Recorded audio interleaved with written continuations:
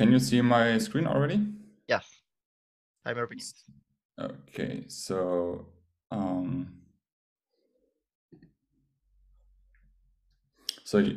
I just start when you're ready, or Yeah, just go ahead. okay. All right. So I have the honor to present the proposal of DOON today. It's a new decentralized news platform. Before I start talking about our approach and this proposal, I would like to explain what problem we see in today's media industry. That way, in the end, everyone will understand the value of the idea much better. So, yeah, basically, many studies have shown that we have one key problem in the media industry, and that's lack of trust. And that's a big issue because free journalism is essential in a free society. But today we see especially lack of reader trust, as it is often difficult to assess the truth of content as well as fake news and censorship.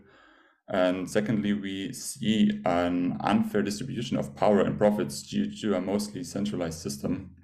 And third, when it comes to journalists, we see insufficient monetization for content creators, which means it becomes more and more difficult for journalists to keep their independence from big media companies. So what's new and special about our approach? The heart of the new platform, and it's actually the most exciting part of the project, is a newly created reputation system. And this reputation system will measure the trustworthiness of content sources and users. And yeah, while providing the basis for a new reward model for content creators and contributors, and everything without a centralized authority. So our platform will basically quantify and tokenize users' reputation on the blockchain based on various factors, which will create the incentive for users to build a long-term positive reputation, and that's related to rewards. So that's basically the big idea, and now I tell you what the proposal is about. The core of the proposal is the development of the reputation protocol in combination with a reward model, and by the way, that protocol could be used for different use cases afterwards as well.